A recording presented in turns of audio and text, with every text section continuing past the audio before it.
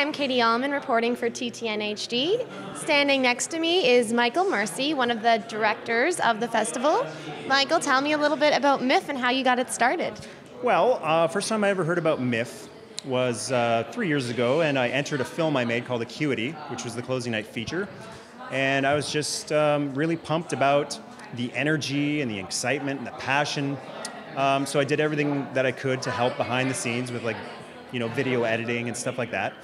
And then next year again, and now this year I'm the co-director, and I'm loving it. I'm loving meeting all these excited, passionate filmmakers, and it's great energy. Congratulations. Thank you. Where do you expect Miff to be going in the future? Hopefully stay in Mississauga, not going anywhere. But how do you see it improving and growing? Oh man, I don't know if it could get any bigger than this. It's pretty big right now. Okay, do you have any films coming up?